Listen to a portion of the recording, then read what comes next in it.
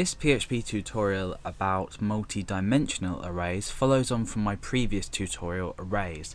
So if you haven't already watched that, even if you know how arrays work, watch it anyway, just because I'm following on from my previous example of these three people and their age.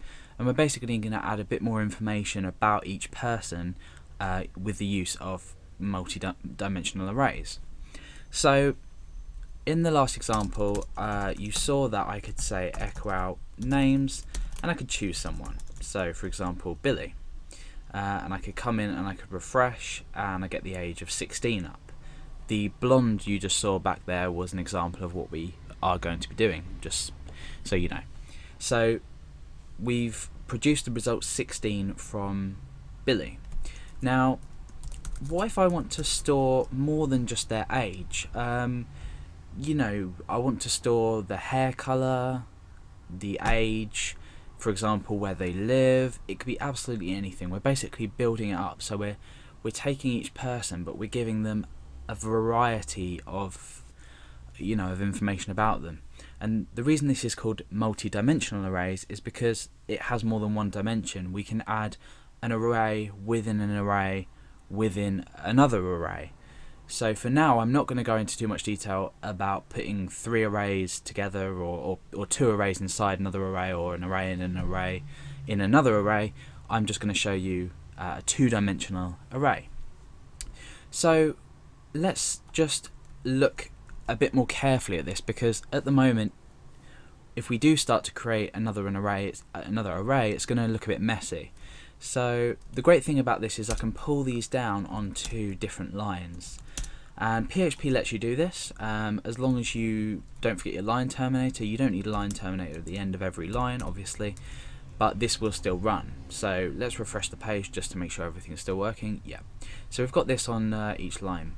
Now I'm going to take away each of the ages, and instead for each of these keys, the value. So remember, these are keys here, and the value is what I write here.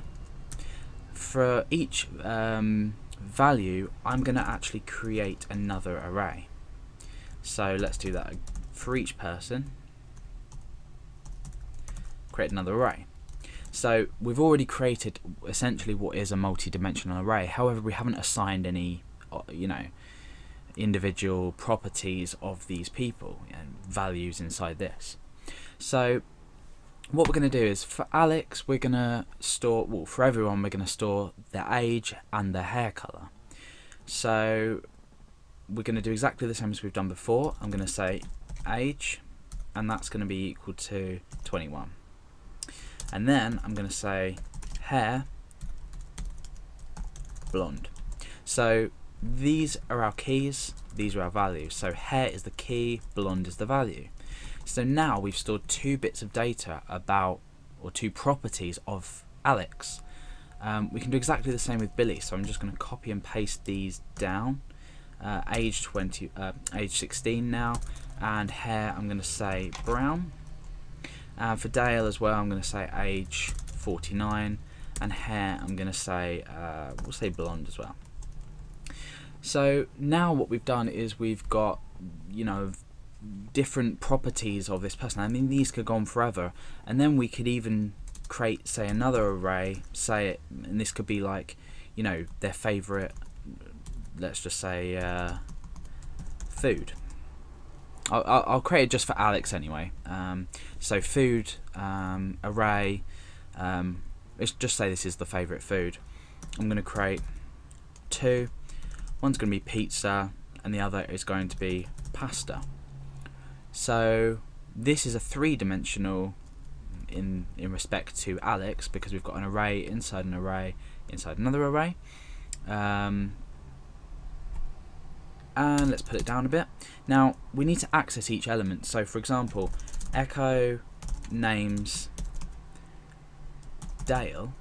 Now what's this going to produce? Because Dale is equal to an array. So let's refresh this, and you can see that it's just come up with array. So now we think, well, how are we going to find out Dale's age or Dale's hair colour?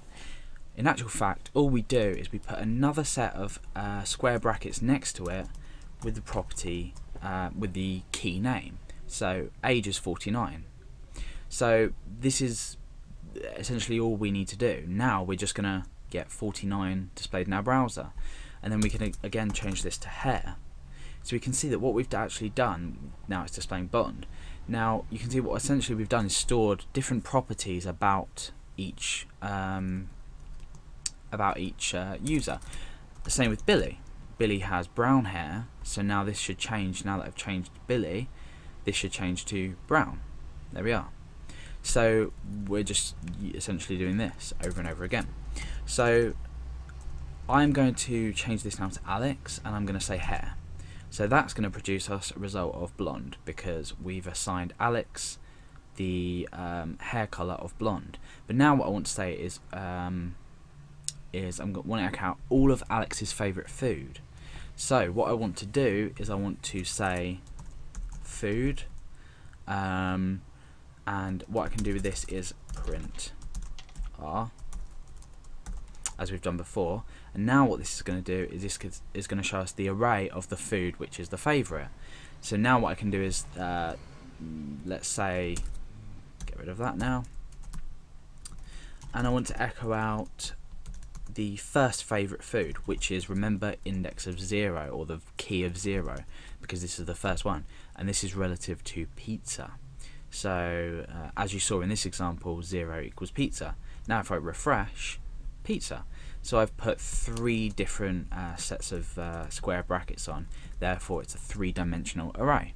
So this is everything you really need to know about multi-dimensional arrays. It sounds like a complex topic, but all it essentially is an array inside an array to allow you to add properties to each value of your array, or element if you like.